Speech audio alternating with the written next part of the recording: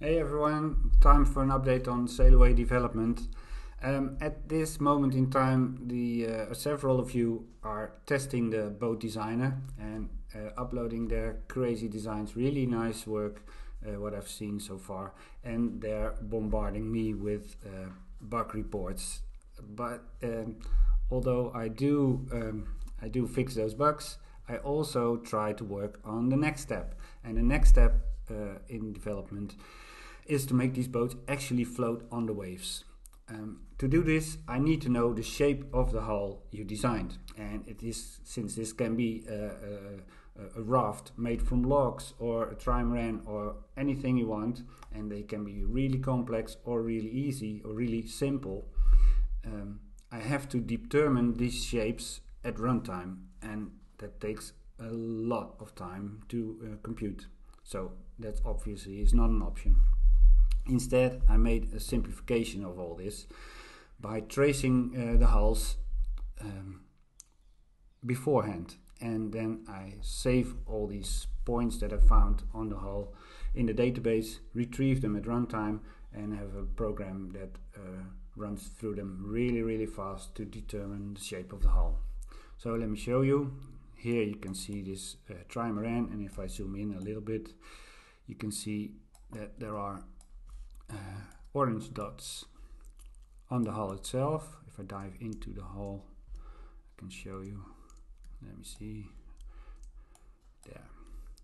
You can see the shape of the hull here, and then there are yellow dots, and the yellow dots, these show me the shape of the deck or where you can walk, and there are these red dots that indicate where you can't walk. So these are determined at runtime. You just press one of these buttons here, and then it computes them, and it takes a while, and then stored in the database, and at runtime I can query them. So let me show you how this works. So I have this sample point here, and if I move it around, you can see that this green point immediately changes and gives me a point on the hull. And I need this to determine, first of all, how much of the hull, what's the volume underwater, because if you want to make a boat float, you have to know what volume of the boat is underwater, and to make it behave like you would expect it to behave. And I need this to have water splashes. Water is splashing from the hull, and that is done by particle emitters. And these particle emitters need to be placed exactly at the location where the water hits the hull. So if the boat goes up and here's the wave, and then it has to be here, and then when the boat splashes down again, it has to move the particle emitter right to the bow, and that has to be done really fast. Every frame this has to be determined. So that's why I made this program, and it's not super precise. You can see the ball wobbling a little bit, see, but the advantage is that it takes 20 microseconds. That's not milliseconds but microseconds to complete, so 0.02 milliseconds, and I can query this a lot of times per frame without any impact on performance. Also, you can imagine that these particle emitters, they have a direction. If they would spray straight back, the water spray would end up in the hull.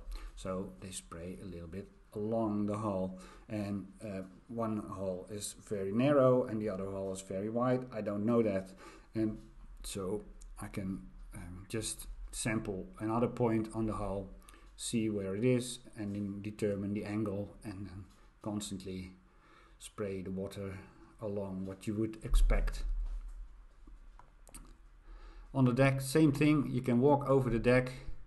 It samples these yellow points and then knows what the level is, and your camera will move up and down when you step over benches or other things on the deck.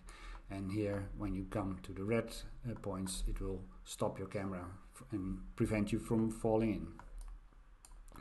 Then on the hydrofoils, I have the same thing.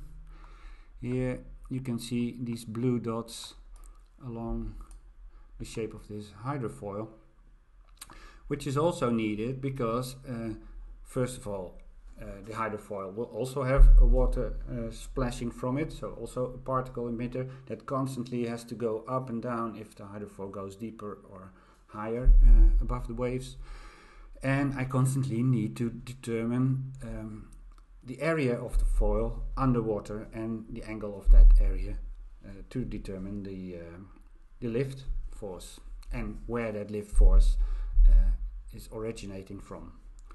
It means it makes a lot of difference if only this tip is in the water or this entire surface area here.